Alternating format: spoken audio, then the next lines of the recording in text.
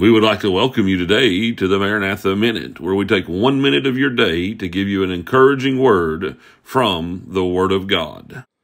Good morning, everyone. Go back with me to Psalm chapter number 86, and let's look at verse number 12 today. It says this: I will praise thee, O Lord my God, with all my heart, and I will glorify thy name forevermore. Yesterday we looked at verse number 12, or verse number 10, for thou art great. Why will we praise him? Because he's great today. Why will he praise him? Because he's our Lord today. Why should we praise him, as the psalmist wrote in verse number 12? Because simply he deserves it. He said, I will praise thee with, O Lord, my God, with all my heart. Today, no matter what you're facing, no matter what you're going through, take some time today and say, Lord, I'm going to praise you with all my heart. And Lord, I'm going to glorify thy name forevermore. You say, why could I do that, preacher? Because he deserves our praise, and he deserves to be glorified no matter the situation that you're going through today. He'll help you through it. Take time and praise him today for what he's going to do, and most definitely for what he's already done.